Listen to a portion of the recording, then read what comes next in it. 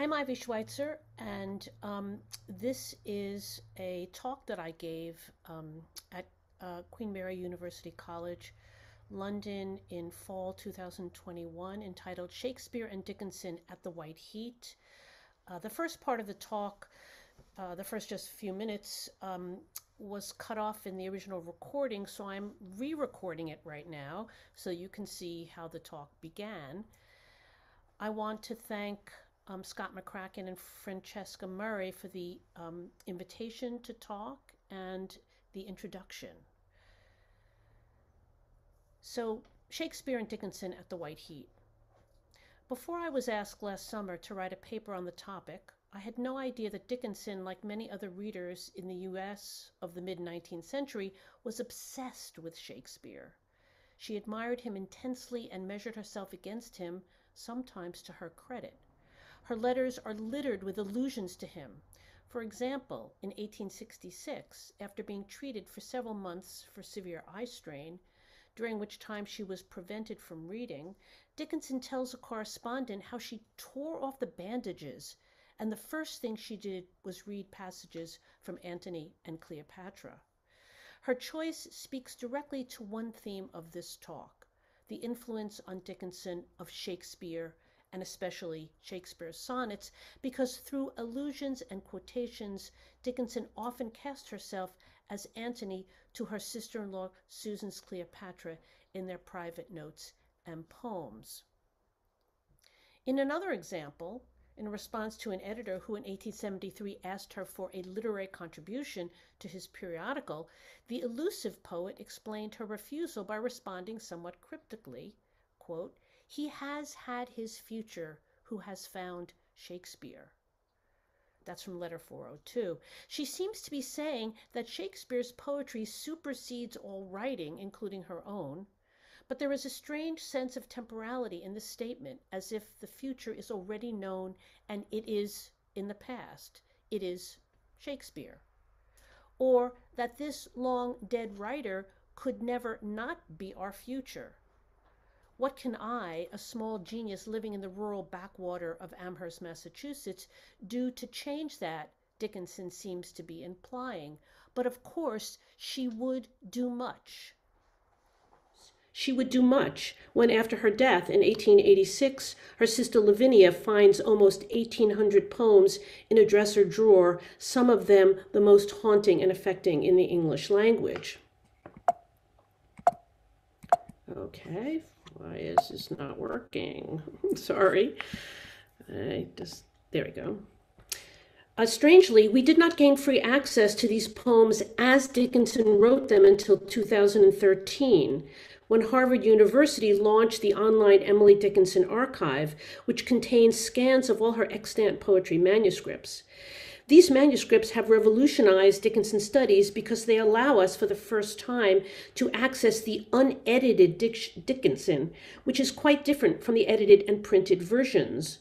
Only 11 poems by Dickinson were published during her lifetime, always submitted by friends. Their eccentric grammar and punctuation were often corrected by editors. Dickinson neither titled nor numbered her poems nor prepared them for print. Instead, she grouped her fair copies in 40 hand-sewn booklets called fascicles and self-published by including hundreds of poems and letters to friends, over 500 to Susan alone. When I teach or study Dickinson, I do not use a hard copy of her poems, although I do recommend Christian Miller's edition from 2016 titled Emily Dickinson's Poems as She Preserved Them, which prints the poems in the order of the fascicles and includes her variants, which earlier editors relegated to an appendix. This is crucial because by including variant words and phrases in her poems, Dickinson preserves their dynamic, indeterminate, co-created nature, constellating them, as critic Marta Werner says, not as still points of meaning or as incorruptible texts, but rather as events and phenomena of freedom. In teaching Dickinson, I also use my own digital labor of love, White Heat, Emily Dickinson in 1862, a weekly blog on important themes in Dickinson's creative life for one of the miraculous years in which she was writing at her incandescent creative peak. Online resources such as these have changed and deepened our scholarship, and they also allowed us to teach remotely during the pandemic, an experience that will change education going forward. Here and in the US, the lockdowns revealed the sharp inequities in most of our cultural institutions, from healthcare to housing to work and education, highlighting what we in the Academy have known for a while, that the 20th century knowledge project, which sustained modernity, is steeped in colonialism, imperialism, and patriarchy, is deeply flawed and needs to be rethought, and this includes its institutions like libraries, museums, and the Academy itself. In her recent book, Generous Thinking, A Radical Approach to Saving the University, Kathleen Fitzpatrick argues that we need to recover the lost humanistic values of the university, often housed in the humanities. She advocates rejecting the corporatizing of higher education and engaging in what she calls non-market relations of care that promote equity and inclusion, open access to knowledge, and social justice. These are areas in which digital humanities can play a crucial role. And the example I would give is the project that I did during the pandemic year, when I collaborated with the 3 colleagues from my home institution, Dartmouth College, that Francesca mentioned in the introduction, called Homeworks. Oops. There we go. Well. Sorry, I seem to have, there was supposed to be another slide there, but it didn't show up. What Homeworks does is it offers students an example of student work for studying what 19th century women writers can teach us about staying at home. Dickinson was the queen of self-quarantine, using self-exile in her father's house as a form of self-protection and psychological survival. She could do this because she was of an elite class and often had household help. I used this digital project's exploration of transatlantic Victorian domesticity as an opportunity to lift up other, usually occluded voices with non-elite and non-Western experiences of home. In my module titled Divergent Domesticities, I put Dickinson into conversation with 2 contemporaries, Lucy Larcom, a working-class writer from New England who started publishing poetry as a tween worker in the Lowell, Massachusetts textile mills, and Sarah Winnemucca, a member of and spokesperson for the Northern Paiute tribe, who were forcibly removed by the U.S. government from their ancestral homelands in what is now the state of Nevada. We need to study these women's very different experiences of home and domesticity. But what does this have to do with Shakespeare, who currently does not lack for cultural airtime and can be construed as a colonizing force all his own, you might be asking? There is a special power when our cultural icons reveal human possibilities that have been occluded or demeaned, and thus speak to our contemporary moment in ways they and we could not imagine. When Shakespeare found, as Dickinson said, is our future. Let's see if we can get the slide. As I began my research, I read the most critical work on Dickinson and Shakespeare by Parrick Finnerty. This is an encyclopedic study from 2009 titled Emily Dickinson's Shakespeare, and it puts her obsession in a wide and deep literary historical context. It seems Dickinson's contemporaries were also obsessed with Shakespeare's work in their schooling, theater-going, newspapers, public lectures, reading clubs, and literary periodicals, almost to the point of claiming him as one of their own. Finnerty details Shakespeare's particular appeal to women, but finds that Dickinson identified not with his noble and heroic female characters, but with his most transgressive, including Queen Margaret and Lady Macbeth, and in the racially charged atmosphere of the U.S. 19th century, with his most controversial character, Othello. This was all news to me. I recalled only one instance in which I associated Shakespeare with Dickinson. I was advising a student writing her senior honors thesis on the word bliss, as it occurs across the 17 poems in Dickinson's fascicle number 18, which she put together sometime in 1862. In those poems, I heard echoes of Shakespeare's famous, devastating Sonnet 129, which begins, "The expense of spirit in a waste of shame is lust in action." And as I began researching the connection, I fell down a rabbit hole chasing this lead. In the messy process of my investigations, I tried, which I describe below, I try to practice a form of generous thinking that Fitzgerald recommends to help us begin to renovate our field. Now, digital rabbit holes produce what psychologists call confirmatory bias. That is, as you search the web, you are grabbed by an algorithm, which have been proven to be race and gender biased. This algorithm offers you information confirming your point of view, thus digging you deeper and digging us all deeper into the ideological silos that divide us. To combat this, I try to keep in mind an essay by Stephen Ramsey I assigned to students with a title they adore. So there's that slide about homeworks. But we're going to go to Stephen Ramsey. This is the title, The Hermeneutics of Screwing Around, or What You Do with a Million Books. Ramsey argues that while we all want some coherent authoritative path through what is known, a more creative approach is to just screw around, that is, not to know what one is looking for, but to browse, which Ramsey calls, quote, one of the most venerable techniques in the life of the mind.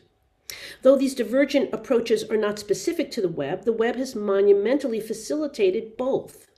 The linear, prescripted institutional search in which, as Ramsey metaphorizes, quote, the wheel ruts of your roaming intellect are increasingly deepened by habit, training, and preconception, or the less programmatic browsing, and it's no coincidence that computer navigational interfaces are termed browsers. Browsing produces what Ramsey calls, citing Roland Barthes, the bliss of anarchy, of discovering what we did not already know. Browsing thus facilitates a rather Dickinsonian practice of becoming, which Ramsey dubs the screwmaneutical imperative, a snarky, oxymoronic invitation to community, relationship, and play. I'm interested in this bliss because it is a key term in both Dickinson and Shakespeare, and because we all need a little more bliss in our lives right now.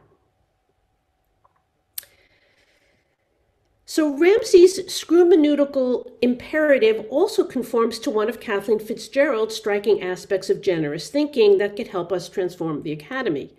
This is the anti-capitalist practice of not producing more and more knowledge, but of, quote, lingering with ideas that are in front of us, rather than continually pressing forward to where we want to go, and perhaps arriving somewhere new and unexpected. Thus, I want to linger with ideas about Dickinson and Shakespeare's sonnets that have been succinctly articulated by others. So just a quick catch-up for those of you not familiar with the sonnets. They were published in 1609 when Shakespeare retired in comfort to Stratford. Whether he authorized their publication is open to debate, but their arrangement in this first edition has generated a narrative about Shakespeare's love life that has caused scandal and endless debate. That story goes something like this. The first 17 sonnets advise a beautiful, high-born young man to marry and produce children. The next 109 sonnets urge the poet's love for him and claim that the poems will preserve his beauty and the poem's fame. The sequence concludes with 28 sonnets, to or about a seductive dark lady who ensnares the poet in an adulterous affair and further tortures him by taking up with the fair youth. These are the poet's two loves of comfort and despair from the famous sonnet 144. While the editors of the Folger Shakespeare Library observed that, quote, the sonnets were only linked within specific clusters, that they were written perhaps over many years and perhaps to or about different people, and that only about 25 specify the sex of the beloved, they conclude wearily, such facts surrender to the narrative pull of the 1609 collection. The scholarship on Dickinson and Shakespeare's sonnets is sparse but incendiary. Judith Farr, a respected Dickinson scholar, speculated in 1992 that the love triangle of the sonnets influenced Dickens' love poetry. In 2001, Kristen Comment inserted more pointedly in her essay titled Dickinson's Bawdy, Shakespeare and Sexual Symbolism in Emily Dickinson's Writing to Susan Dickinson, that, quote, Dickinson has a model of homoerotic love in Shakespeare's sonnets. But she concluded, more concrete connections between sonnets and Dickinson's love lyrics are difficult to make. In his essay of 2008, titled Queer Appropriations, Shakespeare's Sonnets and Dickinson's Love Poems, Finnerty refutes this by finding many concrete connections and concludes, quote, Dickinson appropriates the sonnets, their mercantile and aristocratic imagery, their gender ambiguity, and their concern with time, waste, and aging, and beauty to destabilize and complicate categories of gender and sexuality, and to question compulsory heterosexuality and the conventional relationship between identity and desire. It's kind of a mouthful, but it kind of says it all. But it hasn't had the effect on Dickinson's studies one might expect. So let's linger a little bit and see what emerges. It's noteworthy that this essay was written after Finnerty's big book on Dickinson and Shakespeare, which only mentions the sonnets 3 times. One of these instances illustrates the problem I had begun to sense in my browsing. Finnerty notes how many people in the Dickinson circle owned Shakespeare calendars, which offered daily quotations from his works. He finds evidence that Susan and Emily commented on a quotation in one of these calendars from Sonnet 43 about seeing in the dark, which he then astutely reads as an intertext for Dickinson's poem, What I See Not, I Better See. So let me read these 2 poems to illustrate the subtle but unmistakable way Dickinson echoes and appropriates Shakespeare's gorgeous poem. Sonnet 43. When most I wink, then do mine eyes see best. When most I wink, then do mine eyes best see. For all the day they view things unrespected. But when I sleep, in dreams they look on thee, and darkly bright are bright in dark directed. Then thou, whose shadow shadows doth make bright, how would thy shadows form happy show to the clear day with thy much clearer light, when to unseeing eyes thy shade shines so? How would, I say, mine eyes be blessed made by looking on thee in the living day, when in dead night thy fair imperfect shade through heavy sleep on sightless eyes doth stay. All days are nights to see till I see thee, and nights bright days when dreams do show thee me. And here's Dickinson. What I see not, I better see, through faith. My hazel eye has periods of shutting, but no lid has memory, for frequent, all my sense obscured, I equally behold, as someone held a light unto the features so beloved, and I arise, and in my dream do thee distinguished grace, till jealous daylight interrupt and mar thy perfectness. It's important to note that Sonnet 43 is one of the many sonnets that does not specify the gender of the addressee, or of the addresser for that matter. This would have served Dickinson well as a model for expressing forbidden desires, both adulterous and same-sex, which biographers attribute to her, and for speaking as or through a male persona, or an ungendered one. The sonnet hints at errant desire with its initial reference to winking, to things unrespected, and in the 2 standout phrases of homology that seem to govern the poem, shadow, shadows, and form, form. Some of Dickinson's phrasing is strongly Shakespearean. In fact, we can relineate the poem into an octave of iambic pentameter. What I see not, I better see through faith. My hazel eye has periods of shutting, but no lid has memory. For frequent, all my sense obscured, I equally behold, as someone held a light unto the features so beloved, and I arise, and in my dream do thee distinguished grace, till jealous daylight interrupt, and mar thy perfectness.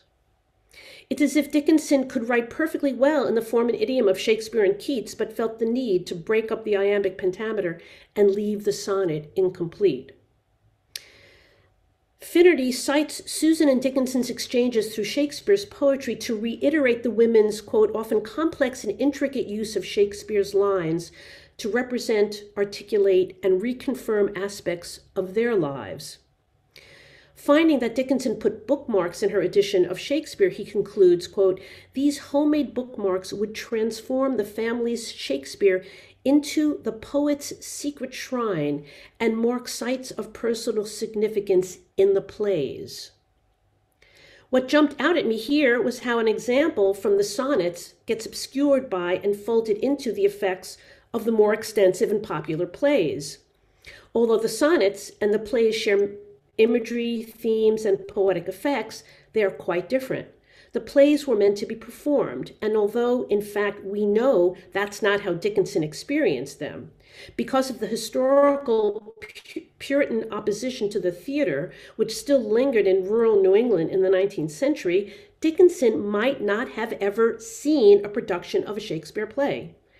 Her book club staged group readings of plays, captured hilariously in an episode on the current TV show Dickinson, which I highly recommend, in which her brother Austin insists on cross-dressing and reading the part of Juliet. Her contemporaries preferred hearing plays read by a single famous woman actor who read all the parts. Despite their Victorian embodiment, the plays were written as performance, as a framework for group collaboration, different in every production. The sonnets were composed as poems, and though they create a dramatic narrative that unfolds over time, they are voiced by a speaker, a poet, who seems to speak in his own voice. I say seems because thanks to critics like Virginia Jackson, author of Dickinson's Misery, A Theory of Lyric Reading, and others, we are aware of the politics of the lyric as a dominating genre. Dickinson supports this critique, warning in a letter to her literary interlocutor, the well-known literary editor Thomas Wentworth Higginson, quote, when I state myself as the representative of the verse, it does not mean me, but a supposed person. So there's that separation of the poet and the speaker, and that becomes important in a minute. Finnerty's speculations about the dating of Dickinson's engagement with Shakespeare also shed light on her use of the sonnets. He finds that Dickinson's references to Shakespeare in her letters occur mainly during the last 21 years of her life, concentrated in the final 10 from 1876 to 1886. There is a 12-year gap in this engagement between 1853 and 1865, when she does not explicitly refer to Shakespeare in letters.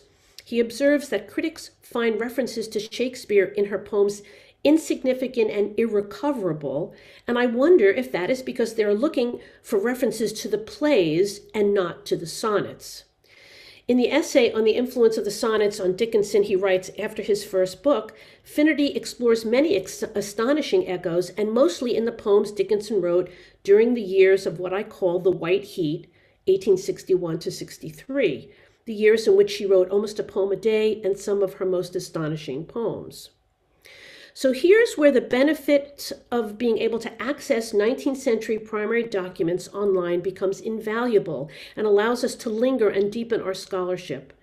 Browsing for Shakespeare criticism on the sonnets Dickinson might have read, I found a digital scan of a book by Anna Jameson, a widely read critic of Shakespeare, titled Memoirs of the Loves of the Poets, published in Boston in 1831.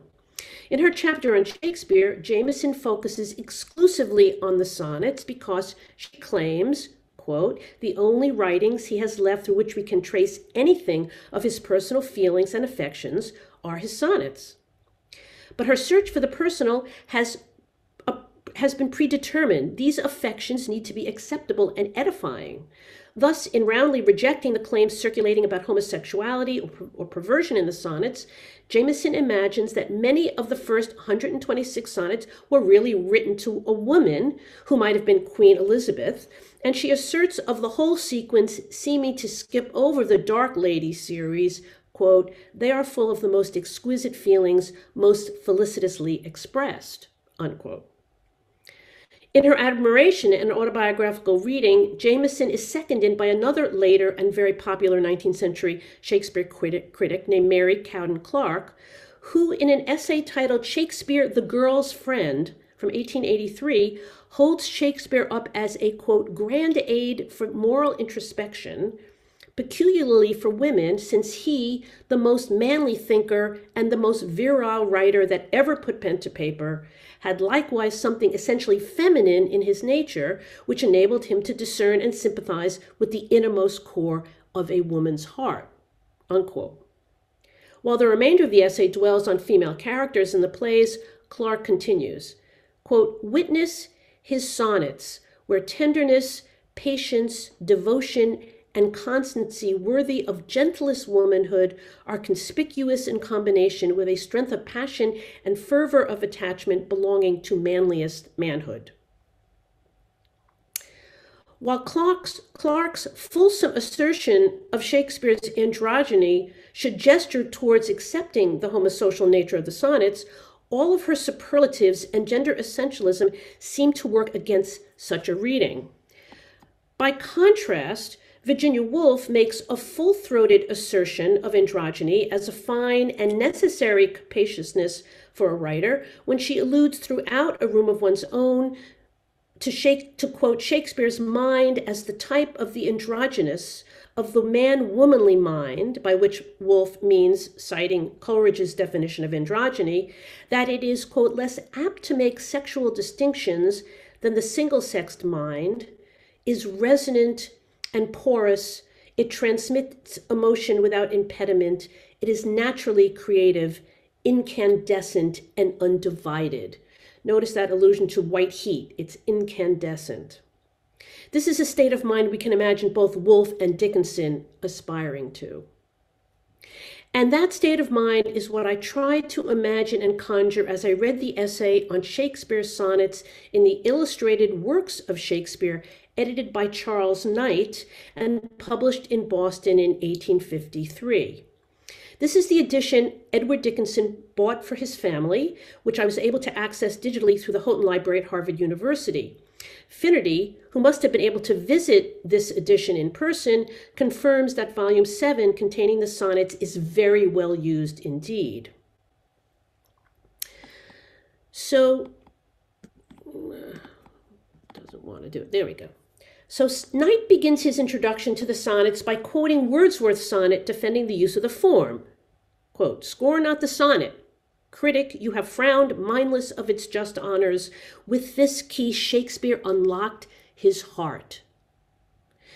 This summary of Shakespeare's use of the sonnet as the key to his heart essentially supports the position that these are, as Knight declares, quote, poems in which Shakespeare expresses his feelings in his own person, unquote. But to accept this position is to embrace both the homoeroticism and the self-abasement of the first 126 sonnets captured in the master-mistress trope of Sonnet 20, and the adultery and shame of the last 28 sonnets captured in Sonnet 129.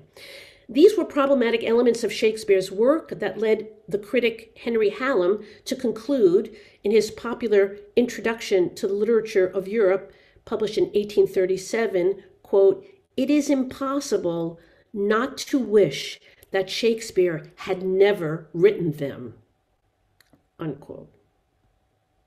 So this critique was circulating. To avoid this moral dilemma, Knight decided, quote, that though they are personal in their form, not all are necessarily personal, unquote.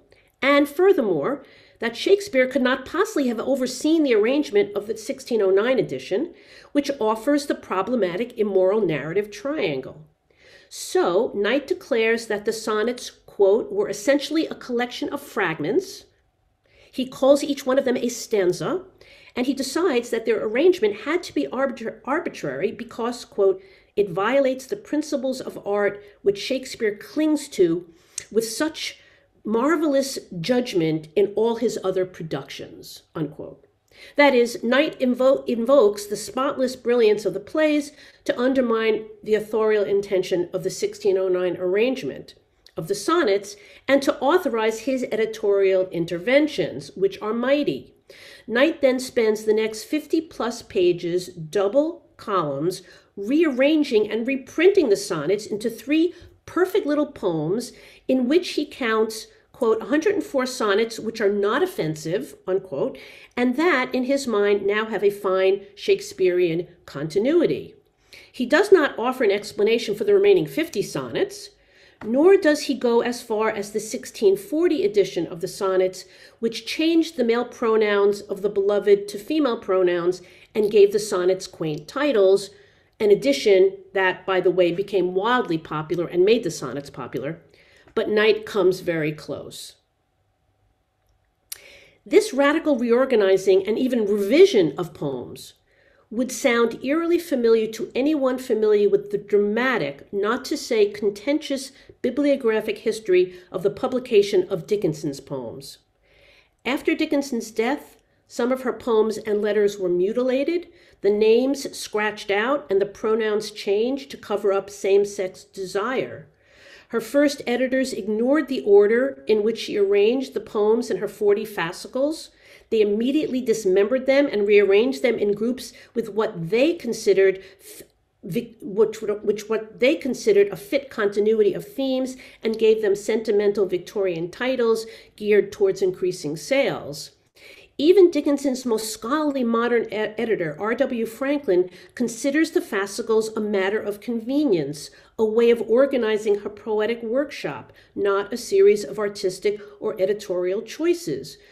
Of course, Dickinson could not have known this would happen to her poetry, but in Shakespeare's sonnets, I believe she had an example of how even intelligent and influential readers like Jameson and Knight might respond to what Finnerty calls poems of multiple eroticism that were, quote, a means of rethinking conventional categories that organize human desire and present gender disjunction, that authorized and ennobled same-sex passion, that's Finnerty. Poems that called into question heteronormative standards and traditional forms like the sonnet. In the end, I imagine Dickinson agreed with the transcendentalist sage Ralph Waldo Emerson, who said that a foolish consistency is the hobgoblin of little minds. I think she recognized and rejected Knight's normalizing rearrangements of Shakespeare's sonnets as she would have resented those of the first century of editors on her own poems. Rather, in Shakespeare's celebration of male homosocial desire, she found a model for her own gender freedom and multiple eroticisms, for her breaking the integrity of the sonnet, for her rejection of iambic pentameter. Interestingly, she transforms his dark lady into one of her favorite and most powerful poetic role models, Elizabeth Barrett Browning, about whom she wrote this extraordinary poem. I think I was enchanted when first a somber girl, I read that foreign lady, the dark felt beautiful.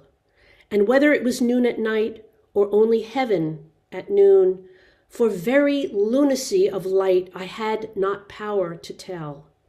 The bees became as butterflies, the butterflies as swans, approached and spurned the narrow grass, and just the meanest tunes that nature murmured to herself to keep herself in cheer, I took for giants practicing titanic opera. The days to mighty meters stepped, the homeliest adorned, as if unto a jubilee, 'twere suddenly confirmed. I could not have defined the change, conversion of the mind, like sanctifying in the soul, is witnessed, not explained. 'Twas a divine insanity, the danger to be sane, should I again experience. 'Tis antidote to turn to tomes of solid witchcraft, magicians be asleep, but magic hath an element like deity to keep. This is a deeply heterodox poem, even for a lapsed Puritan like Dickinson, in which night becomes noon, giants create titanic operas, magic is like deity, and sanity is dangerous. In the conversion of her mind, which reading Barrett Browning affects, and which a variant compares to a Holy Church sacrament, the speaker turns not to the scriptures, but to tomes of witchcraft. This is not a word one can use lightly in New England, which saw a horrific witchcraft craze only a mere 200 years earlier. In the way this poem revalues the dark, lunacy, magic, and witchcraft, it suggests that, like Shakespeare, Dickinson preferred the bliss-producing technique of screwing around, which also, as we know, can produce waste and shame.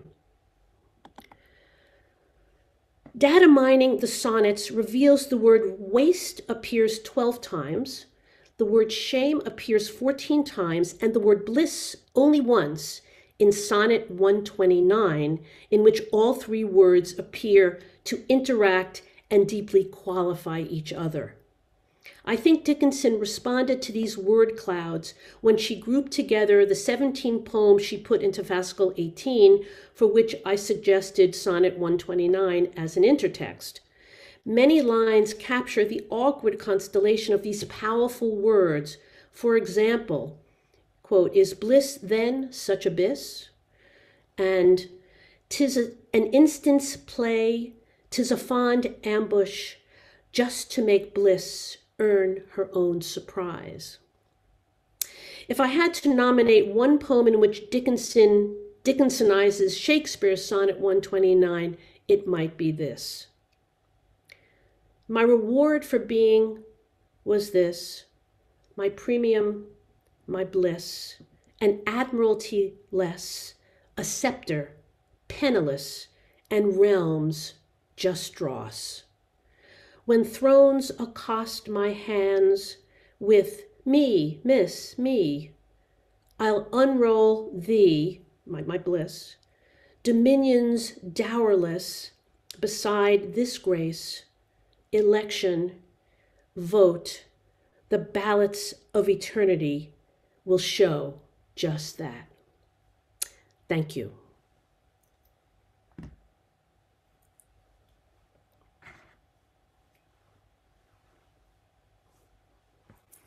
Let me stop sharing my screen. There we go. Okay. Thank you very much. I'm just going to, that was absolutely amazing. Thank you very much for a fascinating talk. Wow.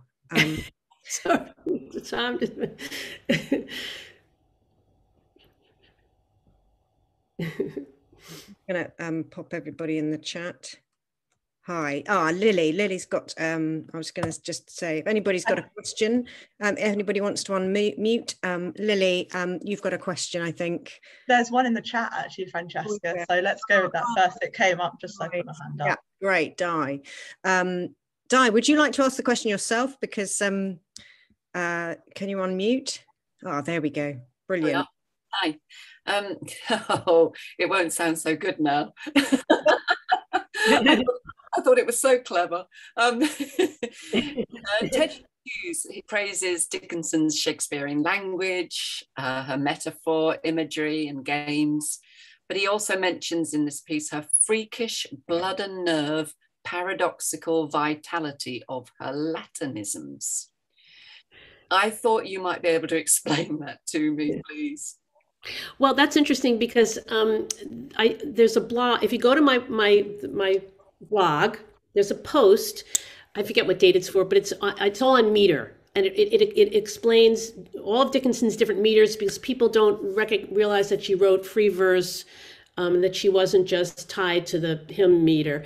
And I start off with a quotation from Ted Hughes because he has really written quite brilliantly about her meter and her use of meter and the subtle variations. And he has a really, I forget what the phrase is, he has a really great phrase to discuss it because he's really sensitive to that.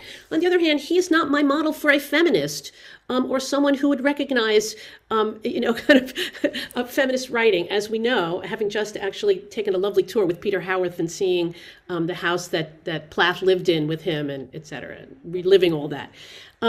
So that's a really good question. What does he mean? I mean, I would agree with him that there is a part of Dickinson that is freakish, blood and nerve, paradoxical, there is a vitality that is paradoxically, blood and nerve, but I don't understand the Latinisms part of it. Like what I mean, I don't know, can you help me out here, Tom? What do we mean by Latinisms? Like, what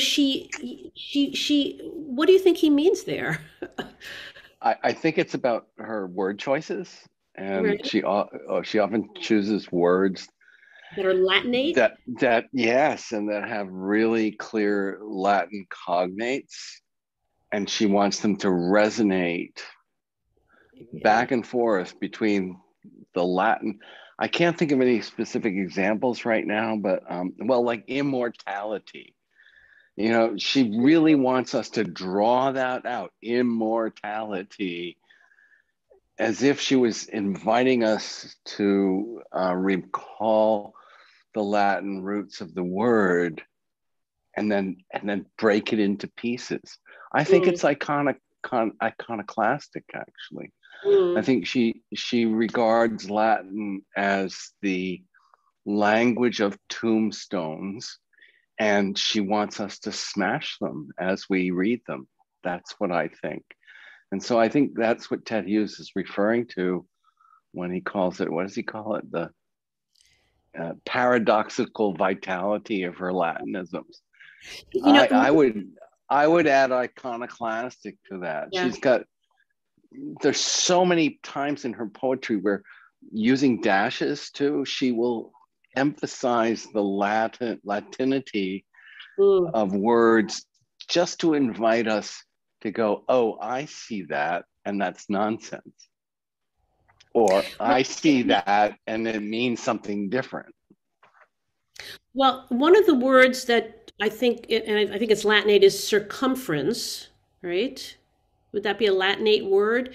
And that is one of, and I do a whole blog post on circumference because it's such a fascinating idea in Dickinson, whereas Emerson put the poet at the center, Dickinson was out at the edge of the circle. She was trolling that edge of the unspeakable, where meaning and chaos meet. And that's the edge that she trolled. And that word circumference appears in her most harrowing poems, which she's out there in these are the poems that I love. Crazy poems, the existential poems. And I think that's what might be also what he's talking about. She brings us to an edge of meaning, where things just start falling apart. The meaning, I don't know what these poems mean. They really start to fall apart in a way in your head. Did she study Latin at Holyoke when she was? She did study Latin. Of course. Yeah. And she must have been entirely aware of what a boys' school topic Latin was, and how it was taught as a boys' school topic. I think there's a paper here. It's the companion piece to your thing on Shakespeare is her and Latin. Yeah. But we need a classicist. Who's going to volunteer? Not me. Definitely not me. But does that help? That's help? Really interesting. Yes, thank you both. Yeah. Thank you, Di. Thanks for a great question. Thank you. Lily, do you want to kick one off unless we've got another one in the chat? Yeah, I can do. Thank you so much, Ivy. That was such a fascinating talk. Really enjoyed it. Wow, yeah, that question's just set my mind off in a totally different direction, I feel like. But I think I was just, I thought I'd be really interested to hear a little bit more from you about the kind of challenge of these fascicles. Mm-hmm. Yeah, sorry. Just because I've obviously encountered her poetry before and really loved it, but never studied it that much. Actually, had kind of forgotten if I ever knew that the poetry exists in this chaotic form. And I can't help see a kind of analog between that.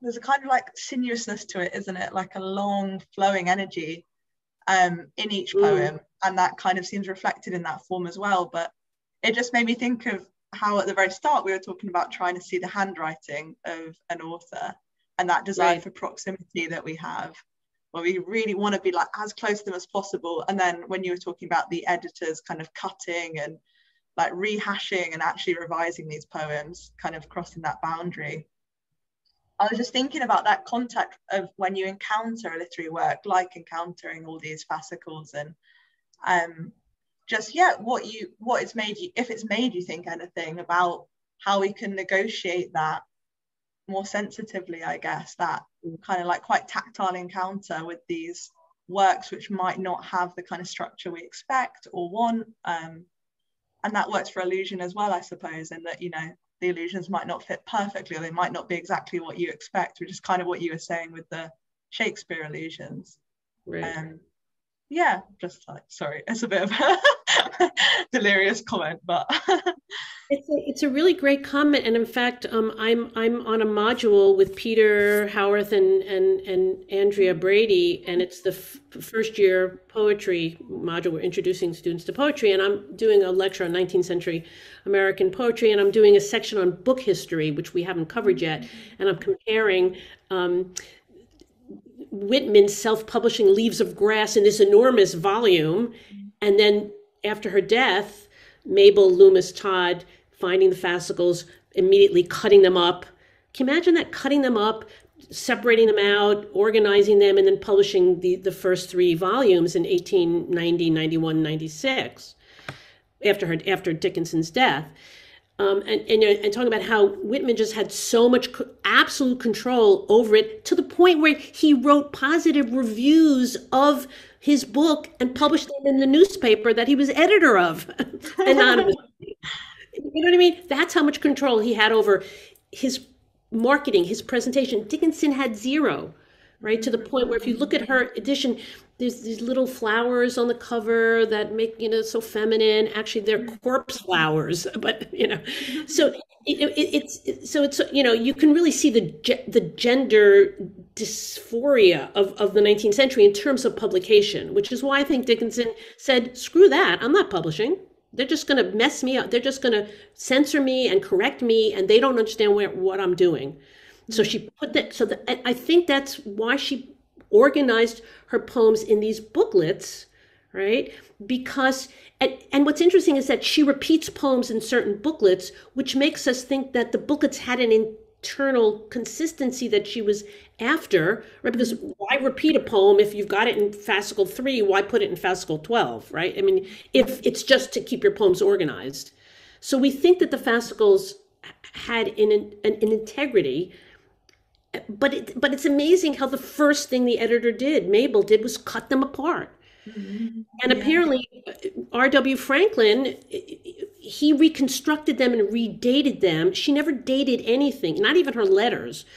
And he apparently was looking at the direction in which the needle went in the paper to figure out, you know, what page fit onto, because she folded them in a certain way. I mean, it's mind-boggling. So what I've been obsessed with lately is the EDA, the Emily Dickinson Archive, which is at Harvard University puts it out. You can look at all the scans of her manuscripts, and you can read her poems, not in printed version, which is not how she wanted them read.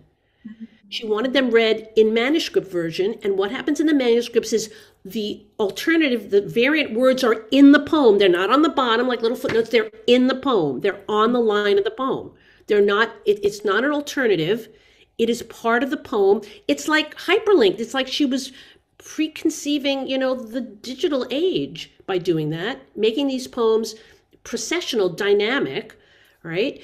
But what also people have started to do is to look at the poems as visual objects, as works of art, not just what the poems are saying, but how she shapes the words and how she crosses her T's and how she shapes the whole poem on the page. This has become really important.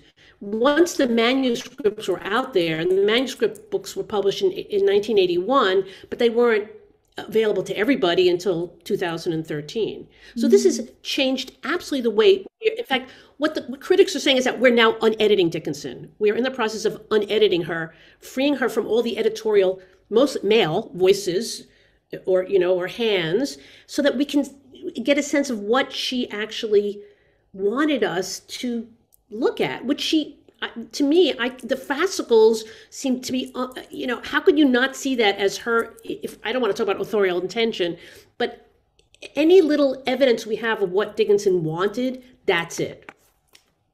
Tom, are you waving your hands or just agreeing with me? I just want to see somebody write an article called "The Needle versus the Press." And the needle, she sewed them together, deliberately sewed them together, and that didn't count. It's like Hester Prynne in The Scarlet Letter. Seriously, I mean, most of them Hester Prynne, the Puritan, sewing that A to beautify that A, making it into an angel when everybody thought it was adultery, right? It's so. No, that's You're so right. interesting though, because I love that as well, because it's kind of so much negativity about digital age and everything, but it's really reminiscent for me of stuff that's happening in early modern studies, because I do Renaissance stuff mostly with women writers, where you're getting these incredible transcriptions and photographs of their work. It's actually the Folger has done it. I think it's of Hester Poulter. I think it's the Folger, maybe not. But anyway, they like all these projects are kind of sprouting up where you have these incredible. It's a similar thing where it's a manuscript work and it's a collection of poems, and they seem to be in some kind of order, but people have kind of talked a lot about.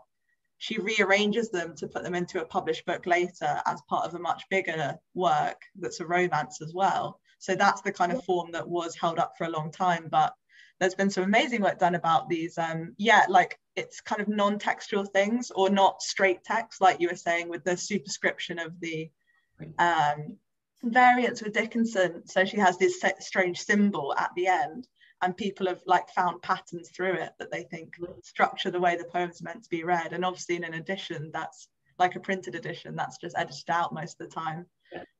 So yeah, it's like a great thing, isn't it, that we can see these texts in their original form. That unediting, I think, is a really positive thing to come out of all this digital stuff, really and amplifying voices that haven't been.